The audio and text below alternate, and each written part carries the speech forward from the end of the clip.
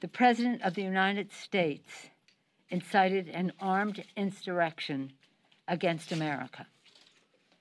The gleeful desecration of the U.S. Capitol, which is the temple of our American democracy, and the violence targeting Congress are horrors that will forever stain our nation's history, instigated by the President of the United States. That's why it's such a stain. In calling for this seditious act, the President has committed an unspeakable assault on our nation and our people.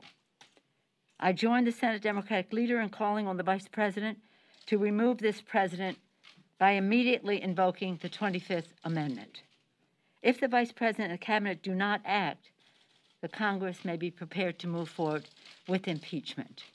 That is the overwhelming sentiment of my caucus.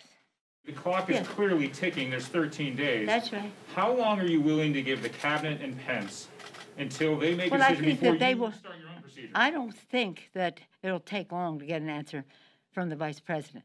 It'll either be yes or it will be no, and we'll see. But we want to make sure. Today? Do you expect an answer today? We would hope.